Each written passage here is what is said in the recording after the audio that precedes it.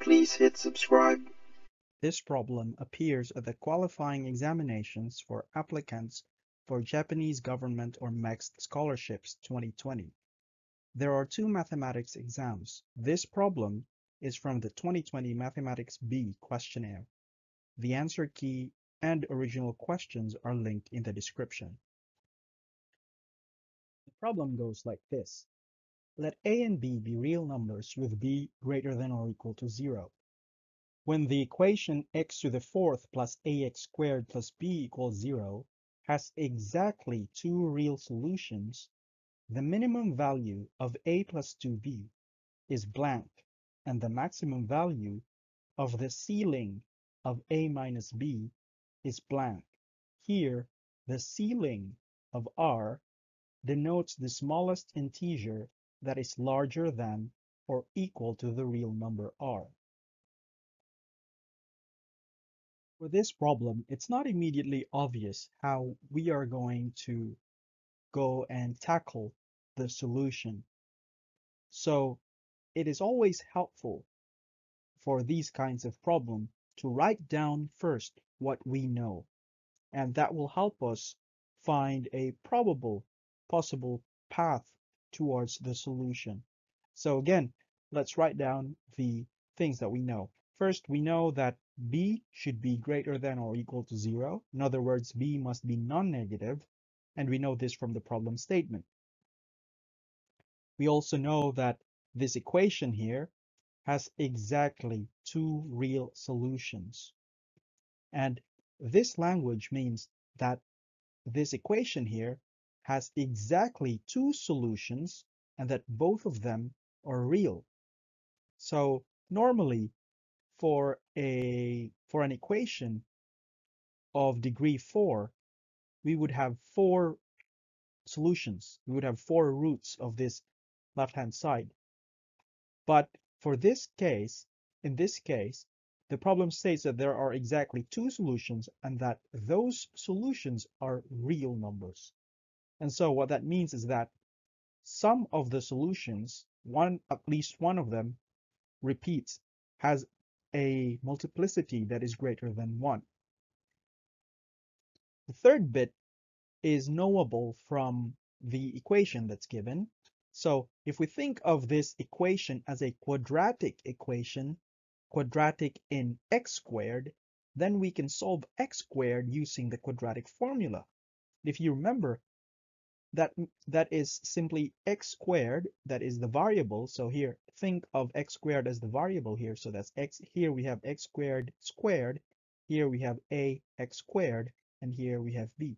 And so from the quadratic formula, we get x squared equals the negative of the coefficient here. So that's negative a plus minus the square root of the square of the coefficient here. And so that's a squared minus 4 times the coefficient here, which is just 1, times the coefficient here, which is b, and that's why we get this term here. And now take all of these and divide it by 2 times the coefficient here, which is just 1. And so we get this expression for x squared. Now,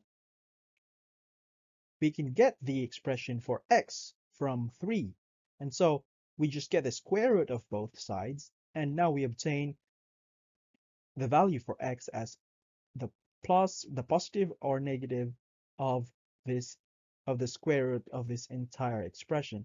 And notice that this is the general form of the solution of this equation here. And we have 4. In fact, we have 1, 2 here, and then again the positive and the negative of each of those. So we have 4 solutions here if we're looking at this one here. Now we said that this expression here tells us there are 4 solutions, right? Plus minus here, and the plus minus the positive and negative of the square root of those, of each of those. And that leads us to thinking about the condition 2 here, because it says 2 real solutions. And so we want to make this into just actually 2 solutions. And how do we do that? So think about what the possible values of the discriminant here r. So a squared minus 4b. A squared minus 4b, if it is negative, then what we have is is the square root of a negative number. And that means it's a complex number. Now, if it's a complex number, the square root of that would also be a complex number. And so we will be violating this second condition that says that the solutions are real solutions. And so this expression here cannot be negative. Now, what if it's positive? So if this expression here is positive, then we have a real square root, and so that we have a positive of that real square root and a negative of that real square root. And now we have to take the positive and the negative of the entire thing. And that means we will have four solutions. The square root of the positive square root here. So we get plus and minus of that. And then we also get the plus and minus of the square root when this is negative here. So four solutions out there. And again, that's in violation of this second condition. So a negative value for this is not possible. A positive value of this is also not possible. And so we're left with the value here that is 0, because if this is 0, then this bit here is gone, and we are just left with plus minus the square root of negative a over 2. And so we use that condition, a squared minus 4b must be 0, and now we can get a relationship between a and b, and that is that a equals the positive or negative square root of b times 2. And we go further. Now we know that a squared minus 4b must be 0, then we can just substitute 0 here, and we obtain x equals the positive or negative of the square root of negative a over 2. And furthermore, just from this, we also know that a must be a negative number. Why? Because if a were 0, that means that x equals 0. But we are told that x should have two solutions, and therefore a cannot be 0, right? Because if a were just 0, then we only have one solution. And also a cannot be positive, because if a is positive, then negative a is negative. And now we're going to get the square root of a negative number. And now we will have complex solutions. And therefore, we will be violating, again, this condition too. And so a could only be negative, because the negative of a negative number is positive, and so we don't have a problem getting the square root of that. But now that we know that a must be negative, we will also have a known value for a here.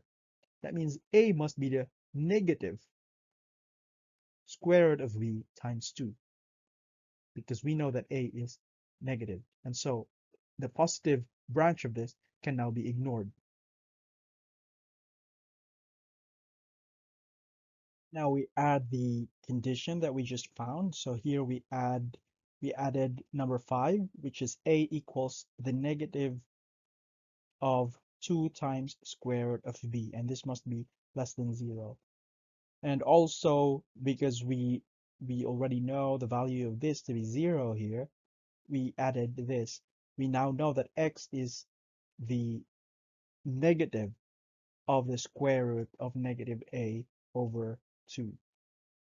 But now we might be ready to start looking at what we're looking for. So we're looking for the minimum, for the first half is looking for the minimum of a plus 2b. And if we look at this fifth condition here, if we actually add 2b to both sides, it looks like we might be able to get something. So let's do that.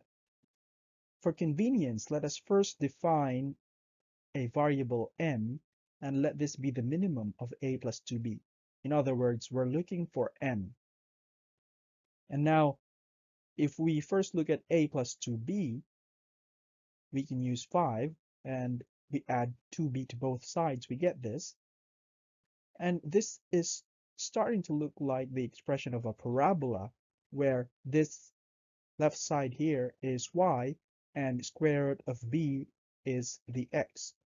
And so if we just try to complete this square, well, before that, let's try to factor out the 2 here. So we get this.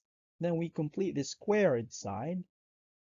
And so we add 1/4 and subtract 1/4 so that that does not change the value of this expression. And now we know that these first three terms, these terms comprise a perfect square. And so we move this out of the quantity symbol, and so we get 2 times the perfect square here, that is from this bit here. And moving this outside, we get 2 times negative 1/4, and so we get negative 1/2 out there. And then we notice that in fact this looks like a parabola, and that's a parabola with a positive coefficient, and so that opens upwards, right? Like that. And also for this parabola, we know that the vertex would be 1/2, and the minimum is negative 1/2, and that's from here. Therefore, and also for this parabola, we know that the horizontal axis is the square root of b, that's this one, and the vertical axis is the left-hand side, which is a plus 2b. So we can now know the minimum value of a plus 2b. In other words, we can now know m, and that is at this vertex, and that is negative 1/2, this bit here. And if that's negative 1/2, we can also know what is b. So b is, so we start with the square root of b, which is positive 1/2. And so if we square that, we get b, which is 1/4. And then we can now get a by using number 5 here. So it's negative 2 times the square root of b, and the square root of b again is just 1/2. So negative 2 times 1/2 is negative 1, and so that's a. And we still have to make sure that these things, these values we obtained, do not in any way contradict any of the conditions here. Now, if you look at b, it's 1/4, so it's okay. If you look at a, that's negative, and so this is also okay, and so this is also okay. Now, the next part is to check the values of x that we obtain, and we try to substitute it in the equation and see if it satisfies the equation.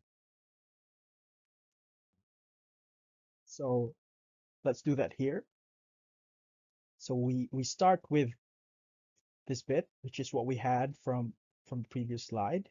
Then we use 4 because this is where we can find the actual x values, the solutions. And so we get, if we plug in these values here, we get x equals plus minus the square root of 1/2. And if we plug in this value of x to the given equation, the equation should check out, okay? And true enough, you get 0 on this side because this is square root of 1/2, and then you square it, that's 1/2, and you square it again, so that's 1/4. So 1/4 plus 1/4, you get 1/2, and here you have square root of 1/2. Here you have square root of 1/2 squared, so that's 1/2 already. So negative 1/2, and you have 1/4 minus 1/2 plus 1/4, so that's 0 on the other side. And so it looks like that this solution does check out. And so we can say that the minimum of a plus 2b, that is our lowercase m, is in fact negative 1/2. So that's our answer. Now let's think of the second half of the problem. So again, like what we did for the first half, we're going to use this condition here. And what we're going to do, because we're looking at a minus b out here, we're going to subtract b from both sides of the equation here at number 5. And so before we do that, let's first define m to be the maximum of A minus B. And we notice that M here is not what we're looking for because here we have a maximum of the ceiling of A minus B. So that's what we're looking for ultimately. But here in the solution, we'll first look at the maximum of just A minus B, and we define that to be M.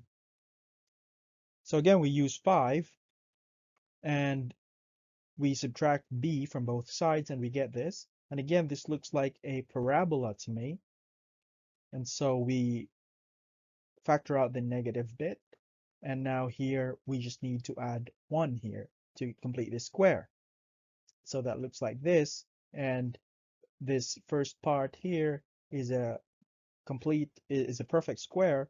And so we obtain this. Again, this is a parabola in square root of b.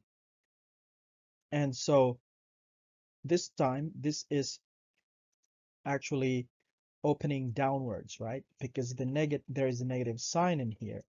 And for this kind of parabola, we know that what this means is that the vertex is at -1 and that the maximum value is 1. So we'll be tempted to say that in fact M here could be this 1. However, we're going to check again and see if it's consistent with all the other conditions that we have here. And so if M equals 1 and therefore the square root of B is -1 at that bit, right? Here. So it's -1. Now, that already looks like it's a problem because the principal root of B should be positive. But let's go on. How do we obtain B? So we square both sides of this and this, and we obtain B out here. And we see that B equals 1. And that's not a problem because it's consistent with this condition here in number 1. And then if we use that and use number 5 here, we see that A equals 2. But wait a minute. 2 is not less than 0, right? So the way we obtain 2 is we substitute for square root of b, we substitute -1 there. So -1 here goes to -1 here, square root of b. So -2 times -1 is +2, and that's how we got a equals 2. But again, this is greater than 0. It's not consistent with number 5 here, because they should be less than 0. And in fact, you will see that if you substitute it here, you will see that you will get a complex number for x. And again, that's not consistent with 2. So we need to draw and see what's going on. So let's try to draw this parabola that we had here. Here we just draw the parabola that we got from the previous slide, and this is what we get. And just as expected, the vertex is at -1, 1. And if we recall, we were testing if the maximum of A minus B is in fact 1, and it would have been if we consider the entire parabola. However, if it were 1, then the square root of B will be -1, this bit here. And so the value of B would be +1. And our A here is equal to the negative of 2 times the square root of B, which is -1. And so we get 2, which is greater than 0. However, we have established that A must be negative, must be less than 0. And the way to do that is to have B positive, because if B is 0, imagine if B is 0, then A would be 0. So that's in violation of condition 5, because condition 5 says A should be less than 0. A should be negative. And the same is true if B were positive, or rather if B were negative. Imagine if B were negative, just like here where B is -1, when you multiply that with -2, what you get is a positive number, just like this. And that's greater than 0. And again, that's in violation of condition 5, because A, according to condition 5, must be less and not greater than 0. So condition 5 says it should be less than 0, a. And again, that means that our b here, square root of b, must be, in fact, square root of b must be greater than 0, okay? And what that means for a plot is that this bit here, all this bit from here to here, including at 0, these are all not viable options for our b. And so we don't want that. We don't want this portion of the graph that's colored purple. That's not part of the solution because that's where b is in fact less than 0, like this bit. When in fact, according to condition 5, we need b, or square root of b, greater than 0. It's only this bit. And just by looking at this graph, we see immediately that the maximum of this, the maximum value could be here, right? But 0, 0 is not part of the solution, right? Because we want a and square root of b to be greater than 0. It cannot be 0, 0. So it's somewhere just above 0, 0, okay? And so if you get the ceiling function again means just to round up whatever you got. So if you have something here, for example, that would be near 0, maybe 0.1. If you round that, or rather negative 0.1, because we're looking at a minus b here, if you just apply a ceiling function, it's gonna go to the closest integer above it. So it's gonna go to 0. So we can say that there's no maximum because again 0, 0 is not included. And we can say that a minus b is definitely less than 0. It's here, below this axis here. And so if it's less than 0, you can make it as close to 0 as long as it's below 0. And if you get the ceiling function of that, you're going to round it up to 0. Okay, any value here between -1 and 0, if you round it up, if you get the ceiling function that's rounding it up, you round it up to 0. And of course, the maximum of that would be just 0 as well. Now let's derive analytically what we've shown graphically in the previous slide. So we start with the first condition here, which is b is greater than or equal to 0. And then notice that we're after a minus b, and so we'll need a negative sign here, and we do that by multiplying both sides by -1. And we obtain this inequality here. We just flip the inequality and we get a negative here. And now we just need to add a to both sides and we obtain this. And notice that we have an additional inequality here, which says a is less than 0. And this is just from the fifth condition here.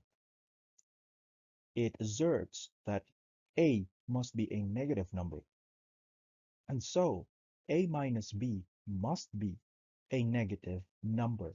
It cannot be 0. It cannot be greater than 0. It has to be a negative number. And if we write that in terms of b, again, we just replaced a here with the value here in terms of b. We just put it here. And it tells us the same thing, that a minus b must be a negative number. And what that means is that we cannot have a maximum because a minus b can be brought as close to 0 as we want. It could be negative 0.1. It could be negative 0.01.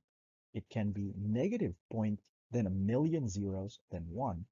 But it can never be 0. So strictly speaking, we do not have a maximum for a minus b. Now, even if we do not have a single maximum for a minus b, what we can say though is that the largest values that are permissible for a minus b would have to fall in the following range. It should be greater than -1, but less than 0, right? So these are the largest possible values. Now what we can do is we can actually take the ceiling function, because the ceiling function is like a round up function. So you take a number, you round it up to the closest integer. And so if you round up 0, that would still be 0. That's the closest integer. Now, if you have a number, any number that falls between -1 and 0, how would you round it up? So it would have to be the next integer that's above it, that's greater than it. And so if you round up a number, any number between -1 and 0, that would be just 0, right? And so that's why we can say that the ceiling function of a minus b is 0. And because the largest values of a minus b fall in this range, we know that the maximum of those rounded up values would also be 0, right? Because if you have, for example, another value that's less than -1, then when you round it up, that will be -1, and -1 is certainly less than 0. And that's why we can say that the maximum of the ceiling function, again, the ceiling function is the round up function, rounded up to the next integer. The maximum of that would have to be 0 because of this. If you learned something new today, please help my channel by clicking the subscribe button and the bell for the notifications. See ya!